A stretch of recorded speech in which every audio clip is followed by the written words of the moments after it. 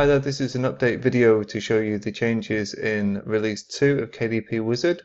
So there's some new features, some fixes that we've made and some general all-round improvements. The tool is still going to be 100% free whilst it's in beta, and we're aiming to do another release which will be release 3 in the next couple of weeks, and then after that we'll be launching it as a fully fledged product, and there will be a free tier and paid plans on that as well. Okay, let's get into the changes. So when you first open the app after the update, you'll get a warning like this to say that KDP Wizard Beta has been updated to release 2 and you need to take a fresh copy of the updated template base. So I know these things are unpopular, but we have had to make quite a lot of base changes, and that was always the intention during the beta phase.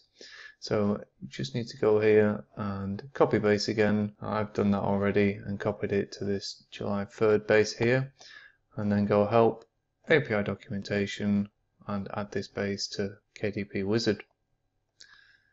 Okay, that's done, and then I can go back. In fact, I'm going to need to refresh this page and select the July 3rd option. That message will disappear as well now that we've done that and the base is compatible with the latest version of the app. Okay, so let's have a look and see what's changed in the base structure. So we'll only run through the major items, and this is the old one, this is the new one, and I think one of the main things in the products table is that we used to push everything up to this keyword set table and then link to that, and that resulted in a lot of records for you guys. So it was done like this with lookups to the keyword sets. Instead of doing that, we now just push up the keywords as individual text fields. So that'll mean less records cluttering up your base, but we do still have the ability to have keyword profiles. So there's a sample 1 or 2 in here where you can give it a name and you can go forward and say which of these keywords you're going to put in. So you can enter them in here or you can enter them in the app as well. Okay, other big changes in the products table I think are around the primary marketplace and what we can do there now. So we have the primary marketplace being populated, the price being brought in, as well as the currency and the BSR and the number of reviews, the average review rating and the primary rating as well. So we'll see those being populated once you've done a push. And in case anybody is wondering, we have this primary BSR set as a dollar amount, so it shows the commas in between the numbers better. It just makes it easier to understand. Okay, so onto the app itself. We have a look at the pop-up. We've got a couple of extra filters now, so we can filter by status. So we just want to see our draft books or just our live ones, etc.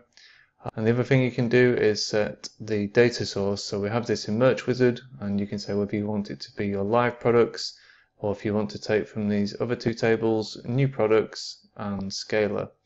So new products is like the new listings table in Merch Wizard. You put in there the book information, the title, subtitle, all the information that you want, and then you can just list them quickly and easily by using the pop-up on the listing pages. The scalar functionality is similar, except obviously this is something where you can scale your listing data using variables and formulas, and we're trying to make that as easy as possible, so you can just go through and list a set of journals or a set of books as efficiently as possible. Okay, so moving on to the changes that we've made to the listing pages. We'll just create a new listing up there, and I'm going to go and edit the details page of this first one here.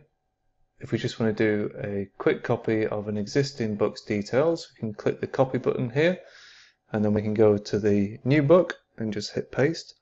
And we'll see that's pasted in the relevant information here and below, and we get this copy and paste functionality on the details page, the content page and the pricing page. So pretty useful if you just want to do a quick copy between books. Okay, so let's have a look at what else has changed on the details page. So we've got a new page here, and if I just go down, you've got your usual author stuff on here, so we can pick one of those. We've got contributors, so we can select multiple of those and drop those in. And something new that we've added is this description rich text editor, which overlays the KDP native text box. So we can type in here, this is the best planner ever. and we can put in some bullets. So exciting bullet 1, and bullet 2. You can put in bold, you can make things italic, and we've tried to stick to the tags that are supported for KDP. So in theory all these things are supported. And now that we've got a description in here, we can choose to save it to our description profiles if we wanted to. So I can enter in here best planner description. I'm going to hit save, and that's going to populate in our description profiles table in our base. Okay, and then when I come back in here, it's available in our drop down as well, so we can change between the sample and the best planner one. And if you say, do you know what, I actually want to delete that one, you can delete it, and it removes it from your base as well. You can update the sample one if you wish. You just can build upon it. So this is a bold test bullet point number 1. You can just save that, which will update the HTML in your base. And you'll see the profile management pattern repeated in a number of places in the app. So you're able to maintain descriptions here. You're also able to maintain your keyword profiles in here as well. And you can do it either on the page here, or you can do it in the Airtable base itself. Okay, let's have a look at keywords. So keywords, you can search for your profile and just say, right, this is my flamingo profile. I'm going to put those keywords in. Obviously, if you had 7 sets of keywords, it would bring those in as well. But we just got a few here that we're testing with. And again, you can update these. We can add in a third set of keywords here and save that to our planner profile, and that will update in our keyword profiles. So moving on to our categories dropdown, we've made quite a few changes here and we hope you enjoy the improvements. The first one is that we've improved the speed dramatically. So if I type in soccer in here, we'll see that it's almost instantaneous. And select soccer now. And then if I type in football, as it is over in the UK, and select football as well, we'll see that this guy is busy over here as well. And that's because we've made changes with our drop down to make it compatible with the native categories tree view selector. So you can use either the native tree view selector or you can use our drop down. And similarly, you can remove, if we remove football from here and hit save, it's going to keep these in sync. So it's got just soccer on there, it's got soccer in here as well. So you can use either or mix and match, that's entirely up to you. So on the pricing page, we've made some changes where you can now see some reminders of which book it is that you're actually listing.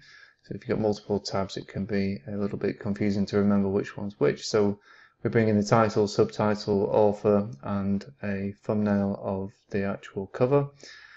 So then down here, we've got our pricing profile. And if I just expand out the other marketplaces, similar to as it was in release 1, you can now pick and populate your pre-configured pricing, and you can change that directly here on the page and say, right, I'm going to make that $19.99. I want to update that for my 8x10s, and that will have updated in Airtable, and you can just enter a new profile in here and amend it as you see fit and save that one. Again, that will save in pricing profiles, so you can manage it in Airtable or you can manage it on screen.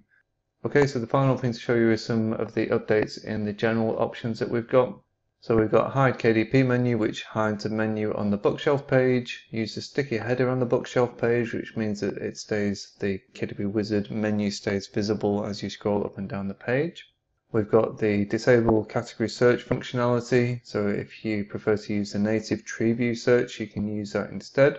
We've got the disable description rich text editor. So in case you're using other tools, or for whatever reason you don't like the rich text editor, you can just tick that box to disable it. And then we've got some options around whether we will be creating interior records in Airtable. For some people, they definitely want that. Some people, they don't. And the same for covers.